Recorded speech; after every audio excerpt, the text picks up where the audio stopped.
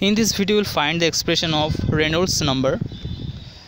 Experimentally, it has been observed that the critical velocity of fluid depends on the following factors, like first one, the coefficient of viscosity, second one, the density of fluid rho, and third one, the length of the tube through which the fluid flow, that is L.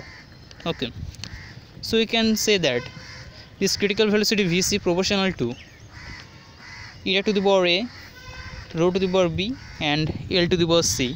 Here a, b and c all are constant. From this Vc equal to r, eta to the power a, rho to the power b, L to the power c.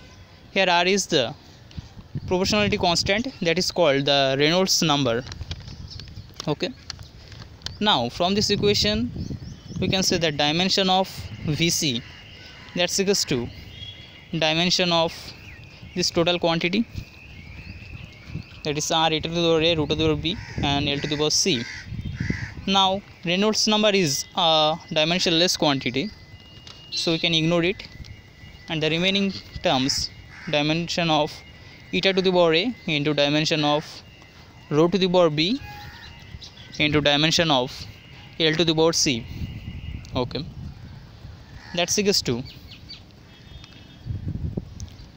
dimension of eta whole to the power a into dimension of rho whole to the power b into dimension of L whole to the power c.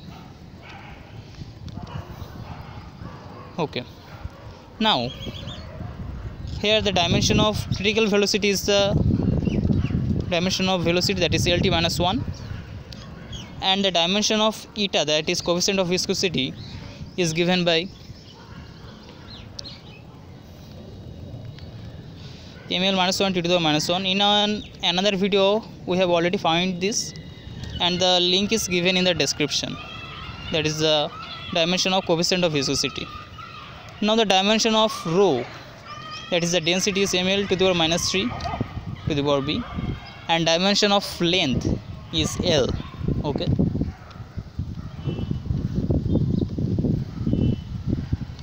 now that is equals to m to the power a, L to the power minus a, t to the power minus a into m to the power b into L to the power minus 3b into L to the power c. Now summing the power of m, we get m to the power a plus b.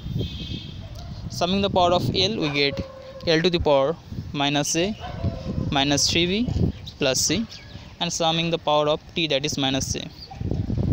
Now we have to compare with the left hand side.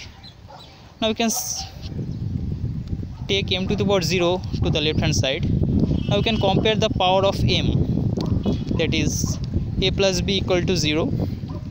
Now that is equation number 1. Now comparing the power of L, that is minus a minus 3b plus c, that's equals to 1. That is equation number 2. And comparing the power of t, we get, that is minus 1, that's equals to minus a. From this a equals to 1. Now putting the value of a equal to 1 in equation number 1, we get the value of v, that is minus 1. Now we have got the value of a and b, and we can now easily find the value of c from equation number 2, that is minus a minus 3 into value of b minus 1 plus c equals to 1, and from this c has the value minus 1. Okay, now we have got the value of a, b and c. Now putting this value on the equation, we can get the relation. So the equation is like Vc equals to r into eta to the power a, rho to the power b, L to the power c, and the value of a is 1, so n to the power 1, value of b is minus 1, and value of c is minus 1. So that's equals to r eta by rho L, Vc equals to, and from this r equal to Vc into rho L by eta.